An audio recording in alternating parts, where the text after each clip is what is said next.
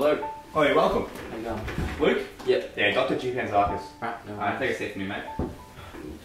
Look, I've been told what's happened. Could I just get you to outline your emotions at the time of the incident? Okay. Yeah, I was scared, like I was confused, I didn't know what was going on. Look back at it now, it all seemed like kind of a blur. Right, so talk me through what happened leading up to the incident. Well, it got to about 11:30 and I hadn't had breakfast yet, so I kind of missed that meal. And I thought, I'll just have that leftover curry that was in the fridge, and I ate it and it was fine. It was a bit spicy, but that's Mum's recipe, I guess.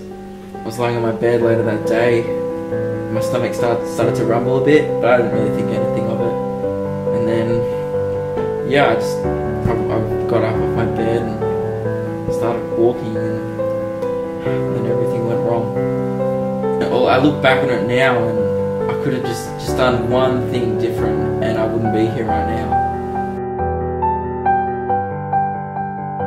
Yeah, so I got up and I was walking, and then obviously I just sat down again. And yeah, I put my hand into my pocket,